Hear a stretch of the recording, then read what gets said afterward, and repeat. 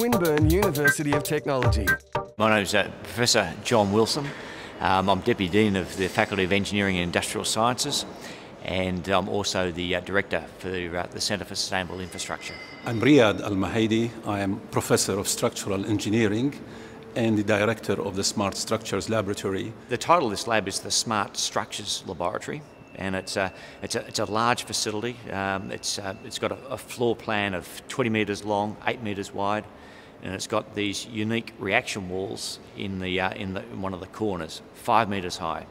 And with that, we can actually test a number of specimens. We can actually load those specimens up and test them to destruction. We can proof test items for industry as well.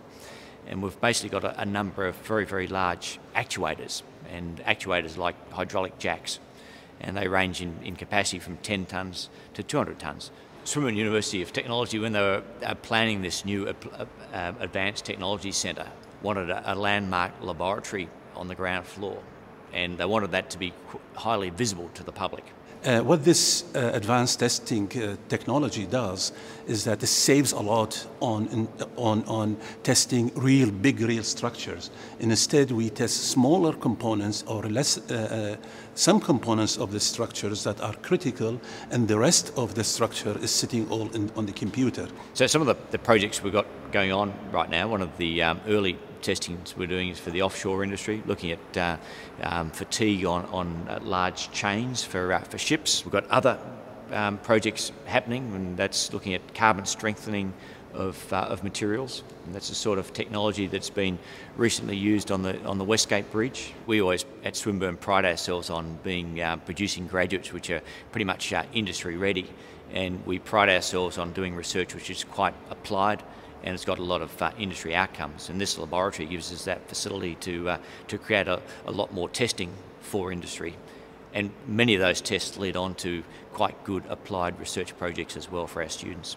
Students do look for world-class facilities in order to conduct state-of-the-art research that is very much in the area of, like to address environmental issues, to address sustainable development of structures, sustainable development of transport infrastructure, and so on. So yes, this is going to attract top students from around the world. We already have got a number of students who have arrived to use this facility for that purpose.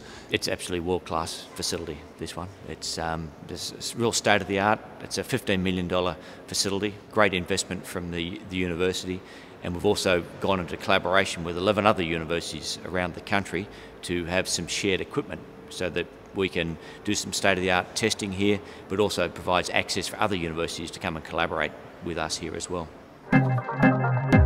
This has been a Swinburne production.